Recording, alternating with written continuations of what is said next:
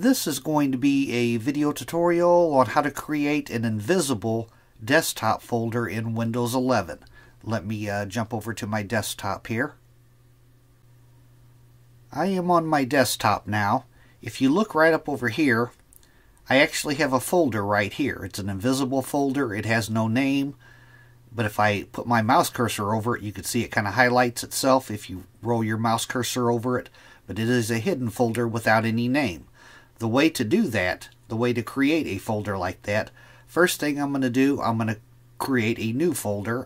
You could do this with an existing folder, but I'm going to create a new one for the sake of this video. I'm going to right click, I'm going to go down to New and over to Folder, and there is your basic folder right there. Now I want to take this name away, and the way that I'm going to do that, there's a couple different ways to do that. The way I'm going to do it, I'm going to go down to the bottom down here to my search bar. I'm going to place my mouse cursor in there, and I'm going to type in character map. And right here is character map. I'm going to click on it. Now it opens a little dialog box here. And what you want to do, I'm going to scroll down it using this scroll bar off to the side to where I find a empty character.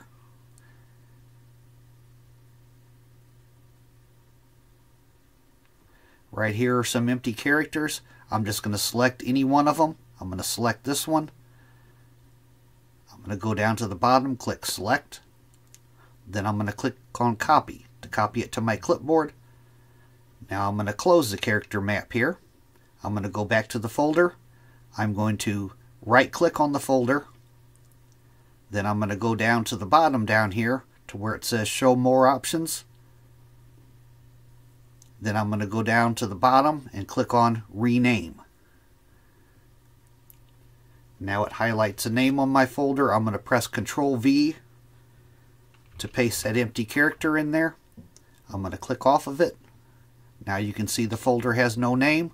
Now the way to remove the folder icon, I'm going to right click on it again.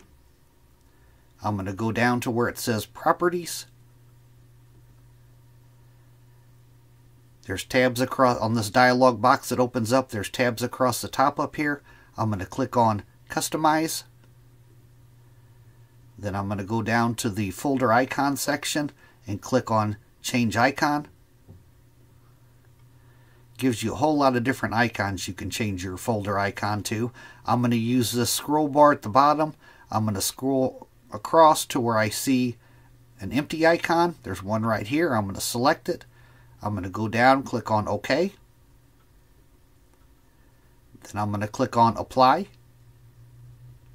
And I'm going to click on OK. Now as you can see, the folder has disappeared. It hasn't disappeared, it's still there. I actually got two invisible folders now. Here's the one that I just created. If I highlight across here, you can see I have two hidden folders now. If I double click on the folder I just created, it opens up like a normal folder. Just the icon is hidden and the name is hidden. That is how to create a hidden folder on your desktop in Windows 11. Thanks for watching.